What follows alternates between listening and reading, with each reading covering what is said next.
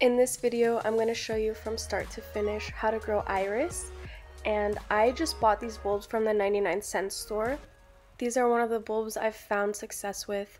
I'll never do a video on something that doesn't work for me, so rest assured you can buy iris from the 99-cent store. You don't need to spend big bucks on it. This was Dutch iris. They came in 3 colors, yellow, white, and purple, and they were $1 a piece, so it was very reasonable. For 25 bulbs, I spent about $5.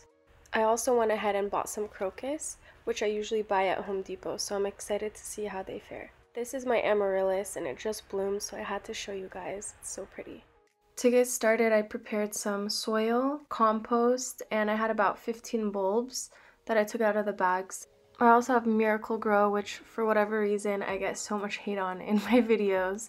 But not everyone makes their own compost, so I just want to make sure that I can make this video as well-rounded as possible. You don't need to use Miracle Grow. If you're against it, you don't even need to use compost. I'm just adding in both because I wanted to have big showy flowers this past spring. Plant your bulbs about 4 inches deep, and then they can be anywhere from 2 to 4 inches apart from the other bulbs. I went ahead and covered all the bulbs with garden soil, watered them really well, and then I'm going to go ahead in and add a second layer of compost. This ensures that the nutrients don't get washed away with the constant watering. Bulbs should be planted in late summer or fall, but here in California we can get away with planting them in the winter, and it's interesting because stores are still selling bulbs right now, and I remember last year I actually planted my bulbs in February.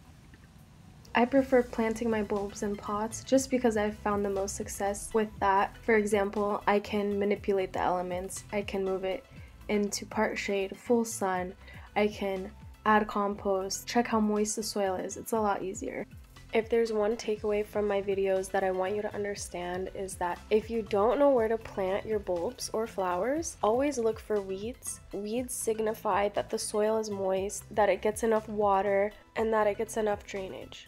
Iris needs to be planted in full sun with very well draining soil in a spot that gets enough water. I have found when I've planted them in pots, I've had more success, and I want you guys to also be successful. I like to show the before and afters of everything that I grow, which is why I haven't posted in a while. I have a few videos I'm about to post, and I still respond to each and every one of your comments, so leave a comment below if you have any questions. Thanks to everyone who subscribed, and I really want to wish you a happy new year, and to please stay safe out there. Everybody's getting this new strain, but if you like this video, give it a thumbs up. I put a lot of love and effort into my videos, and I hope you liked it. Thank you so much for watching.